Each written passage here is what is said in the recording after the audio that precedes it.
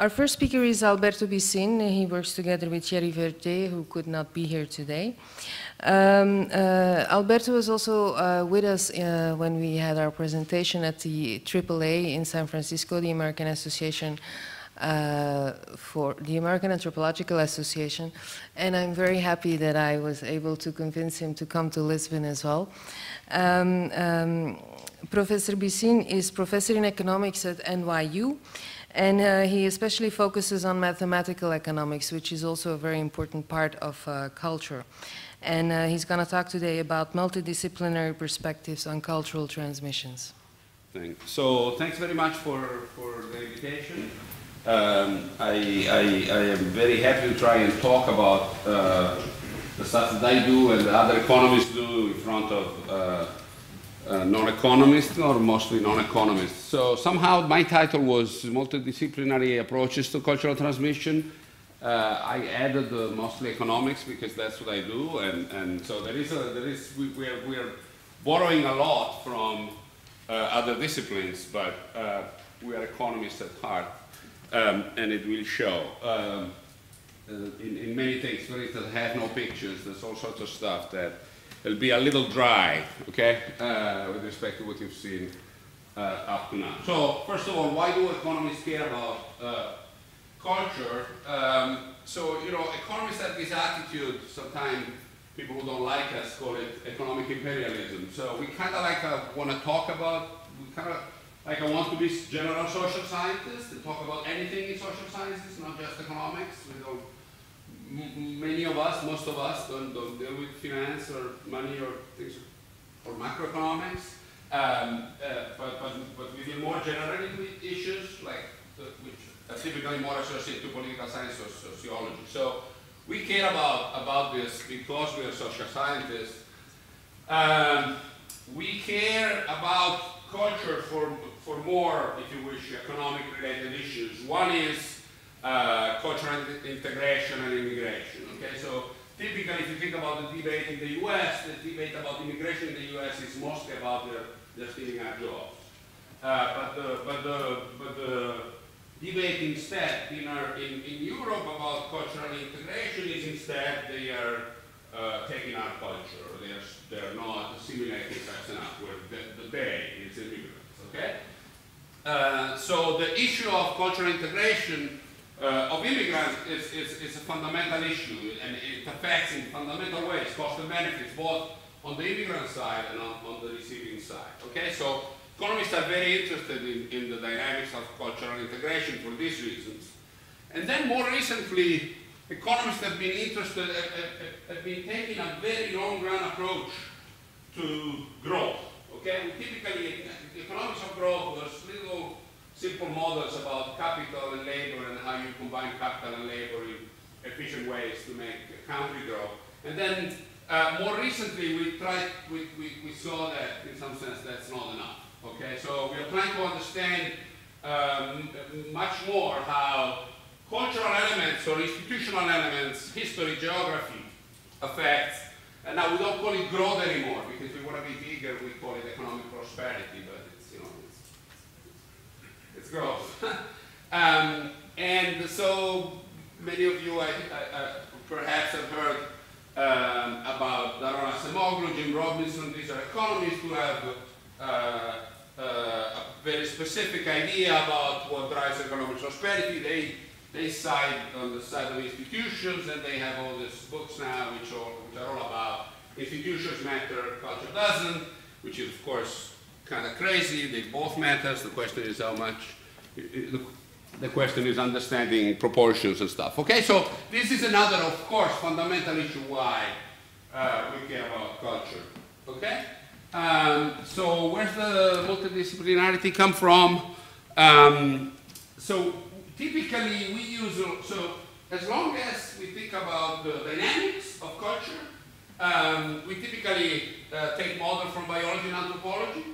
The models are the ones that I think anybody else here would use if you had to deal with these issues. Cavalli, Sforza, Feldman, Boyle, Richardson, this kind of stuff. So the models are the same. Economists add choice.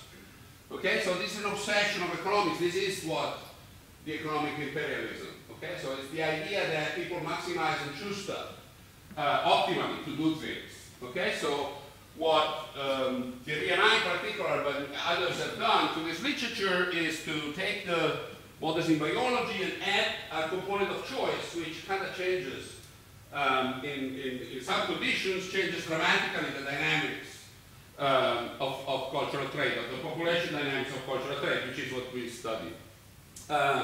In terms of empirics, we use biological data again. We typically measure cultural differences with genetic distances across populations, or many of us have done that, not me in particular, but many economists have done that. We use what's called the epidemiological approach. I'm not really sure if it's taken from epidemiology really, or if it's just our own way to try and be multidisciplinary. Again, this is not something that I do, but a lot of economists do this. We use historical methods, and we use stuff, all of this. We tend to complement all of this with what we call structural econometrics. Okay, so these are statistical methods that are used all over economics, which we think are useful in this area too. Okay, I have 20 minutes, right, Natalie? Okay, so let me see. How am I doing? Okay, so let's forget about this whole. Not let's forget. So let's go ahead from this whole very general, broad introduction. Let's try and think about what economists typically have studied with regards to cultural dynamics. Okay, so a little bit in the small. So we're kind of interested. We've seen today a lot of pictures about the spread of different cultures, especially the first talk. Right, it was very interesting. So at some point I also had one of those pictures with all the languages and the little red dogs. Okay, I don't have it here, but so that's good. You've already seen it. Okay, so one thing that is obviously impressive is the heterogeneity over space of cultures. Economists have also, in some sense, one of the things that we do is we write down models where it becomes kind of clear that there is a strong relationship between persistence of cultures over time and heterogeneity. Okay, so if you study a single culture, if you study the population dynamics of a single culture or a small group of cultures in a relatively closely defined geographical or historical environment, one of the issues that you tend to notice, and you try to understand modeling-wise, it's the persistence of cultures. Okay, so people try to stick with their own culture, transmit it to kids, to their own kids at great cost for themselves and for the kids in some cases. Okay, so that's one issue. And the whole point is, of course, when you write down a model, it's very clear and very obvious that the two things are related. In some sense, they're the same thing. Okay, so strong persistence of cultures in the small generates a lot of heterogeneity of cultures which survive geographically. Okay, so that's one of the things that we're interested in. And again, I try to add topics and themes that economists are interested in related to this. Okay, so for instance, the persistence over time is crucial for us because, as I said, we're talking about immigration and growth. So persistence increases the cost of immigration. Okay, so again, the debate in Europe is at some level it's becoming it's gone through phases where it was almost racist.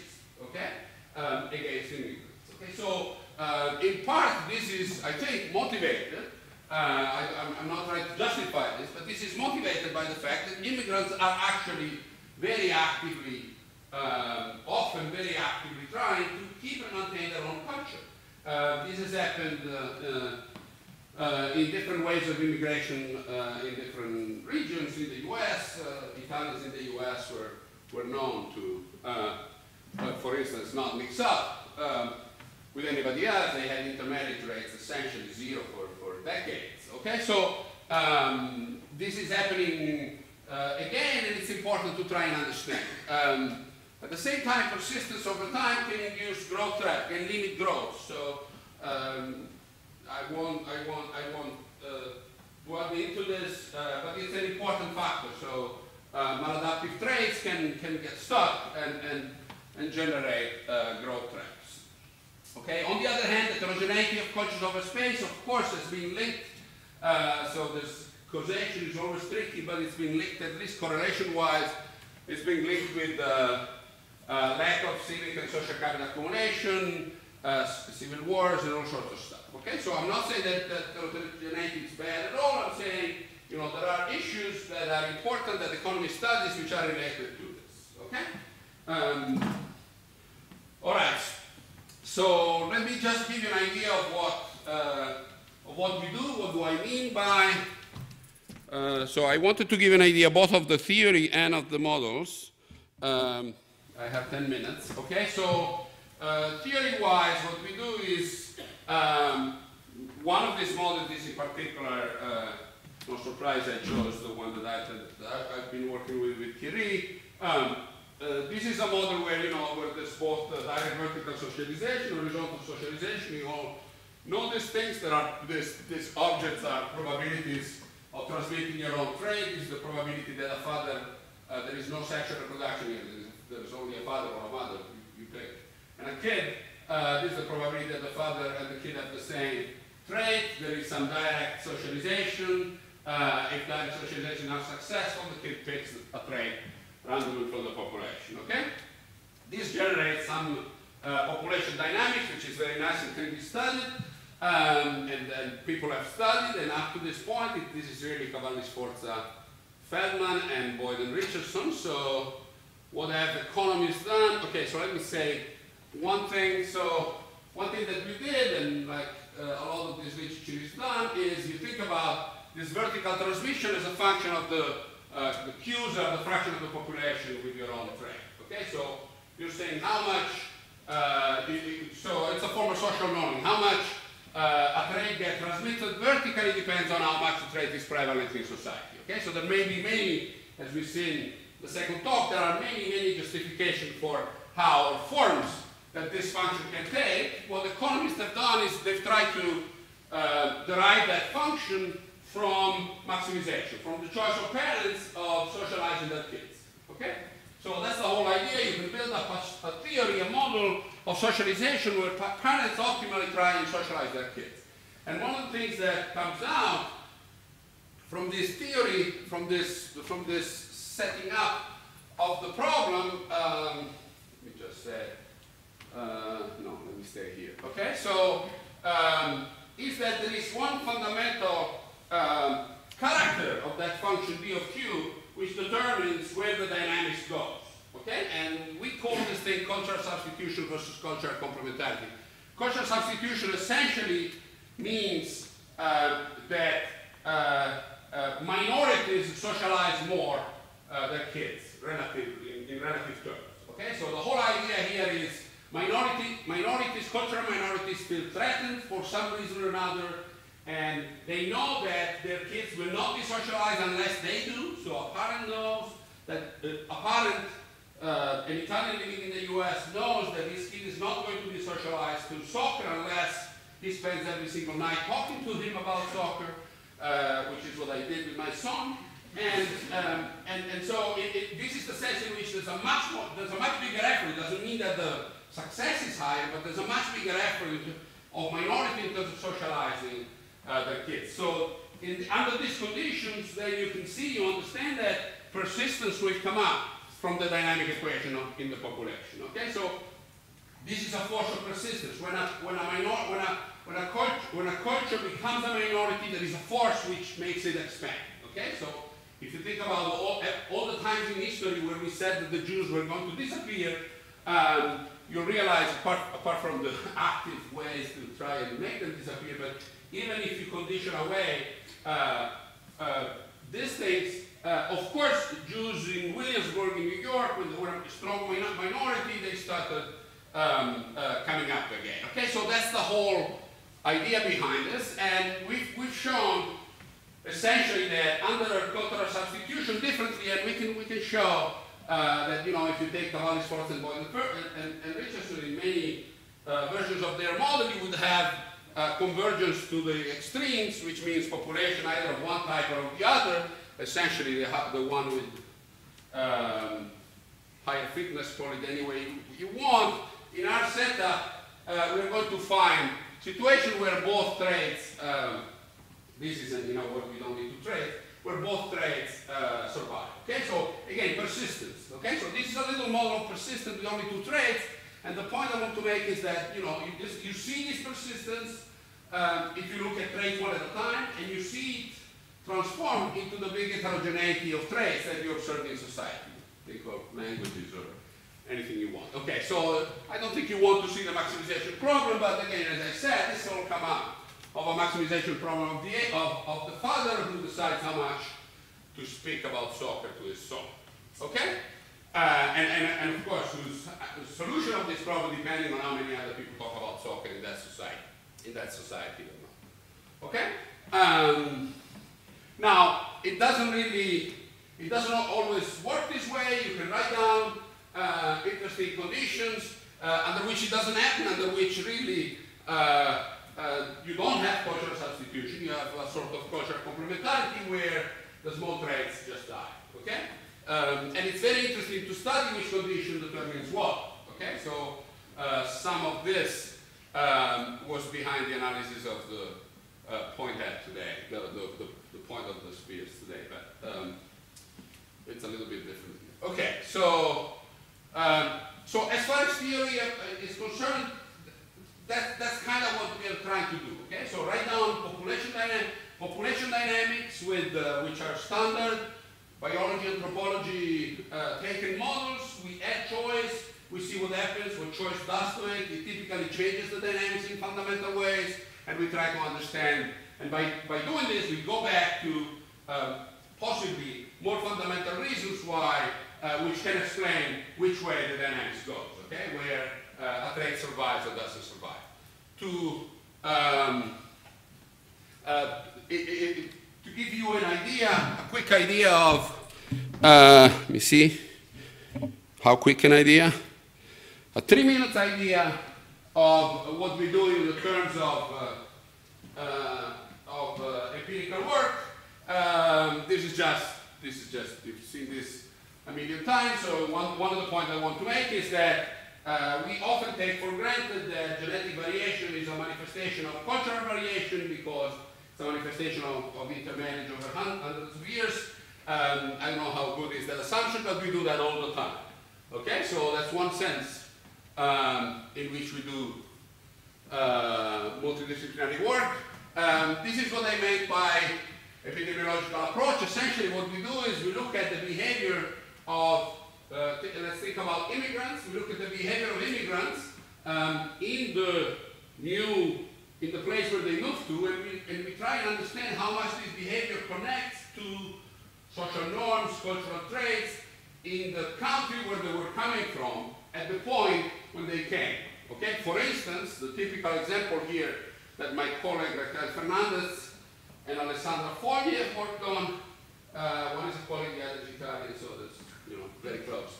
And Paola Giuliano also has worked on this. So the idea is, in this case in particular, is fertility. Okay, so think about fertility behavior of women in the US coming from Europe, and look at the fertility behavior in the country of origin, and you'll see an enormous correlation here. Okay, so the whole idea is even though Italian women in the US face the same economic condition and social condition that American women face, their fertility, or that Polish American women face, well, Polish American is not a good example because they're less fertilized than Italian, but German and American face, then still their fertility behavior is different. Of course, it can depend on many other things.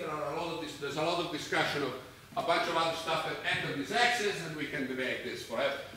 But the whole idea is, does the culture of origin affect stuff? The other point that I want to make is there is an enormous amount of work in economics which has to do with history. This is very long-run correlations about cultural traits.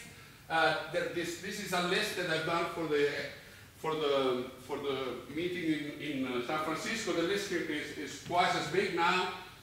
Every day there's a new paper. It's really unbelievable. So the whole idea here is connecting very long, connecting cultural traits at two different points verified in the past. Okay, so the ones that I like better, 1 minute, yes, the one that I like better is this Voigtlanger and Both, okay, so which connects pogroms against the Jews in the 1300s, right after the Black Death, because in part of Germany the Jews were considered culprits of the Black Death, and various measures of anti-Semitism in the 20s and the 30s, like voting for the Nazi Party and things of this sort. Okay, so big log-rank correlation, or trust in Italian city-state which had communes. Trust in Italian cities, some of which higher trust in Italian cities, which were city-states, as opposed to cities which are not city-states, or people beating up each other's senses in soccer if there is a history of civil conflict between those countries. Okay, so things of this sort are a big deal. Okay, so I don't have much, so the last part that I wanted to talk about, this is some of the work that I've done, and this is a bit more structural. So this, what we do here is we write down those models that I showed you at the beginning, models of dynamics, explicit models of dynamics of traits. In this particular case, we're looking at religious traits in the US, so we really take down the model and we really put data into the model. So we estimate parameters of the model, condition on the model being true, of course, that's the trick here. So the assumptions are very explicit, but very strong, but condition on the model being true, we estimate all the parameters and we try to understand the structure. So in this particular case, we're trying to understand intermarriage between religious shares. There's Catholics, Jews, Protestant, and others. As you see, Protestant, Catholics, Jews, and others. So we're trying to understand the religious shares. We did it pretty well, and we did some dynamics. Of course, keeping parameter fixed. The dynamics is that Catholics die everywhere. But I don't know, you want to buy this? And we've done similar things on, I'm really done. And we've done similar things on integration patterns of mass living in the UK. Okay?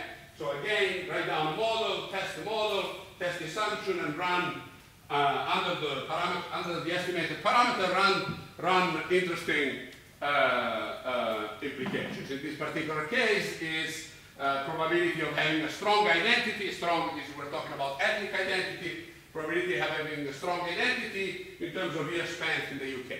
Okay, so and you see it's really very flat for first generation, and it's a little bit less for the second generation, and it's flatter for Muslims than others. Okay, so I think I'm concluding here. I think I have a conclusion slide. So my whole point is economists work in this area. We're very interested. We're doing all sorts of stuff. We're learning every day. The experiment today, for instance, was spectacular. I thought the experiment that was shown, and I want to run an experiment on these issues. I think that would be very nice. For instance, that's one thing that we've not done. I don't know of any experiment in economics dealing with these models. Thank you very much. Thank you.